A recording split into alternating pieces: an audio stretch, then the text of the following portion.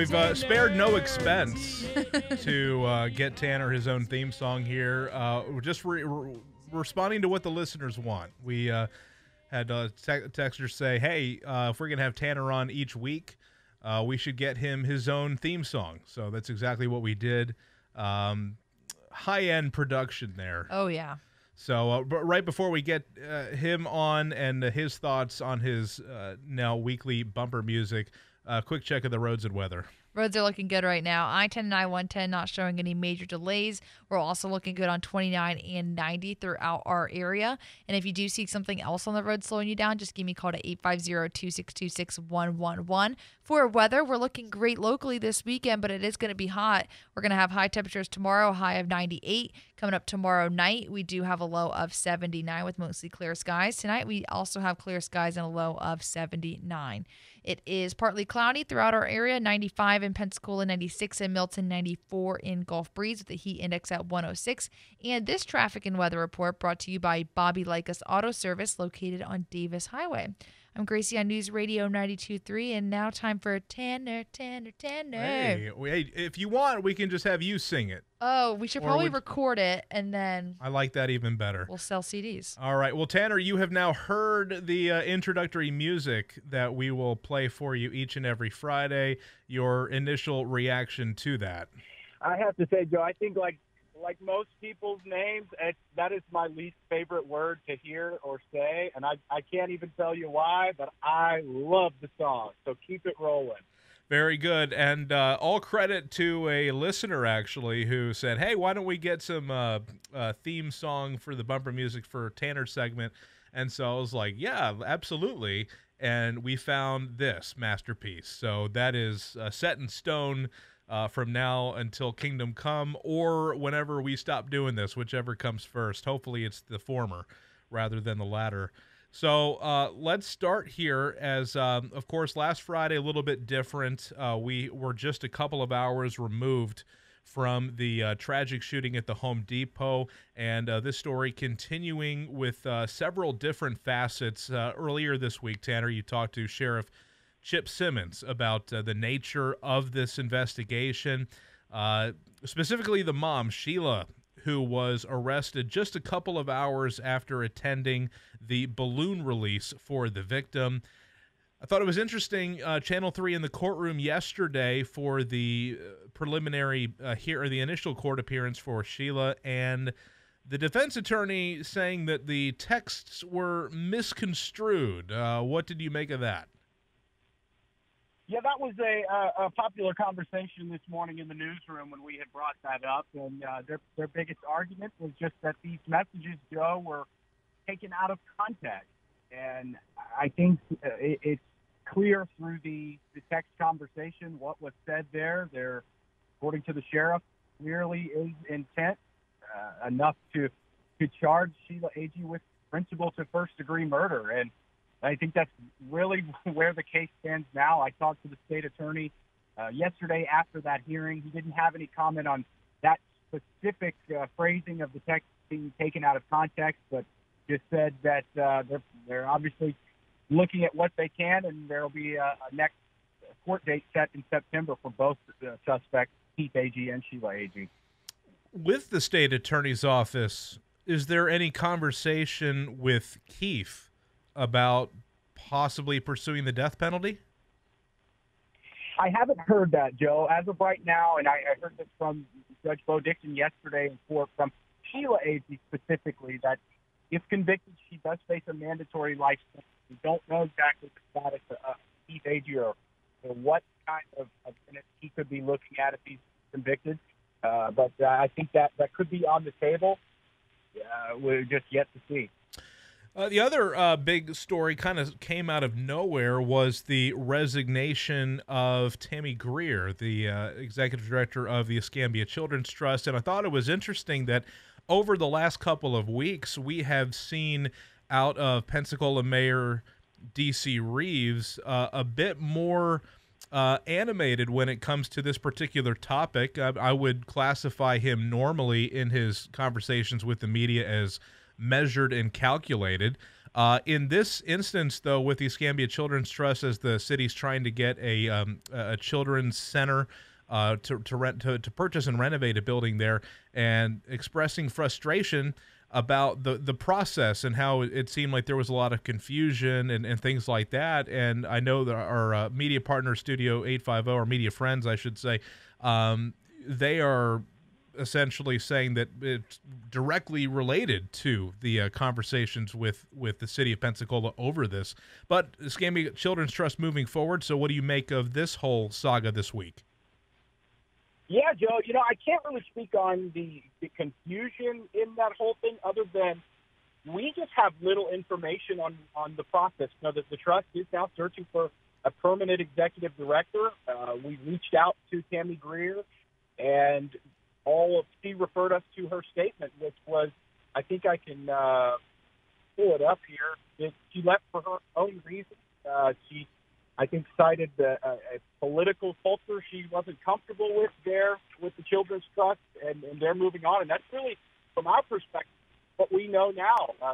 Gave a 60-day notice to be paid through that 60 days, and the trust board voted unanimously to appoint new leadership. So as of right now, I think they have an interim in there, and just hoping to find that permanent solution as to why exactly they're left. And the mayor's comments, so we're going to have to find that out. Tanner, we'll get you out here on a couple of lighter subjects. So yesterday we talked, Gracie and I, about this story that a survey done, several countries involved in this, and overwhelmingly it appears that men are the one that say, I love you first. But in both of our cases, Gracie and my wife were the ones that did first. So I'm going to ask you, with you and your wife, who said it first, anything memorable, because with my wife, she did it by accident and over voicemail. So anything like that with you and your wife? Well, this might cause a debate, Joe. I know that Amanda is going to tell me she said it first, but I know for a fact I said it first. So, and I'm not going to do a story on that, but I'm telling you that personally, I know that I said it first. And as far as memorable stories go, I think the memorable part is the 2-year-old that we're dealing with every single day, or almost 2. I can't tell you how many times I've said I love you to my wife and my daughter first, but we're now teaching her to say it, and they probably got me beat. They probably say it more first nowadays. I need to work on that. But that's a great question, because I'm going to put her on the spot tonight before I listen to this, and I'm going to ask her what she says. So it's a great question. All right. And finally, so I saw this story at Channel 3 late yesterday. So we've got a record-setting swim taking place in the Gulf tomorrow.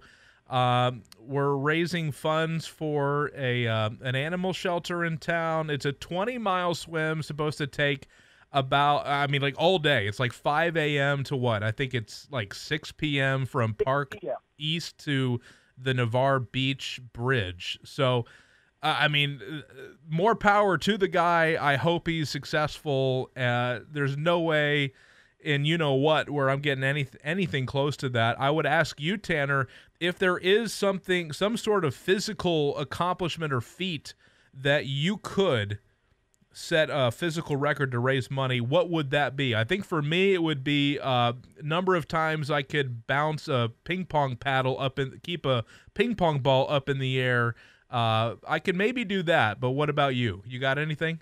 Yeah, the first thing that comes to mind is maybe growing a mustache, and that's just something I would be willing to try. I don't think grow a good mustache, Joe. And aside from that, I can't get the big bosses here to approve that for me. So I don't think I'll see that in the future. As far as more physical activity goes, I can't necessarily count my running anymore. I've run a few big races in my lifetime, but not recently. How about walking? I'll challenge anybody to a walk. That doesn't phase me much. So if anybody's up for it, it would take obviously a whole lot longer than this talented swimmer it's going to take tomorrow. But I wouldn't even attempt something like that. That's incredible. Yeah, so I think we've stumbled onto something that we may need to press a little bit further. you with a mustache. I mean, Shugart's got one. So did that like get grandfathered out with him, or what's the story there?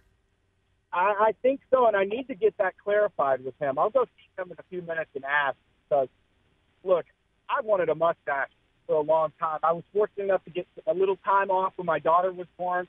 I didn't shave my face for a few weeks, and everybody around me just thought it was terrible, Joe. I mean, my brother backed me about it for a long time, but I'm going to keep on pushing. And one of these days, I'm going to come out from the smoke, and I'm going to have nice facial hair, Joe. One of these days. I don't know when it'll be. I'm thinking next Blue Angel Air Show with you and a pair of aviators and your Blue Angel snapback hat. I think that's the... Yeah, we have some time to prep for that. So, yeah, I'll see if I can get that in the works.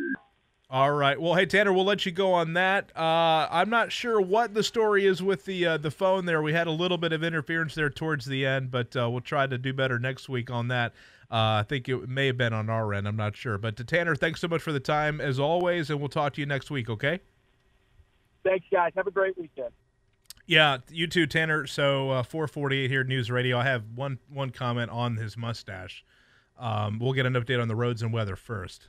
Well, our roads are looking good. I-10 and I-110 not showing any major slowdowns, as well as 29 and 90. Of course, typical afternoon traffic throughout Windhaven Beach. That is going to be due to just the everyday afternoon traffic, and then we do have a small accident that, again, westbound right in front of Windhaven Animal Hospital. We do have an accident that's causing some afternoon delays on 98 westbound. See anything else? Give a call to 850-262-6111.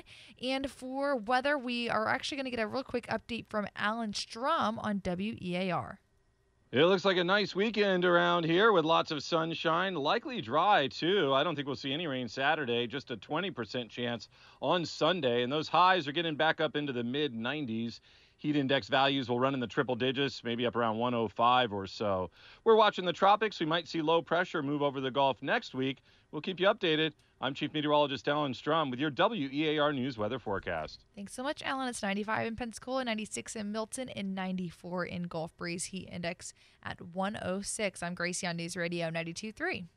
So radio news is like a text message compared to the newspaper where, like, it's long form, or TV where, there's a bit more time. Radio news, at most you got 2.5, 3 minutes. You're trying to fit in, several stories. So there really isn't a whole lot of opportunity, not that there never is, but a whole lot of opportunity to really dig in to stuff, do like investigative journalism. Mm-hmm. That may change with this mustache policy over at Channel 3, because Shugarts has got one, and it's nice, but I want to see Tanner with a mustache, and I want him to be able to do that. So I may use the full resources of the News Radio 1620 news department to do a deep dive in the mustache policy with our partners at Channel 3 and try to get to the bottom of why Tanner is not allowed to have a mustache. It can't simply. Biased to it me. is, and I wonder if